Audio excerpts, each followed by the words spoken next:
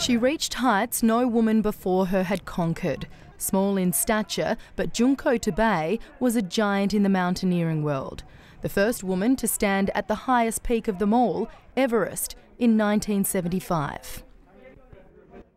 I thought, this is the top.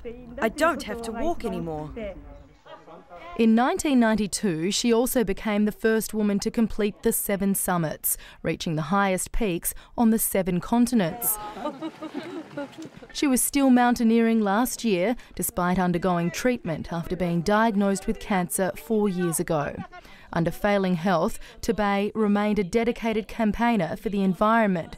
Her goal was to climb the tallest mountains in more than 190 countries, accomplishing at least 4 last year, but she fell short of her aim.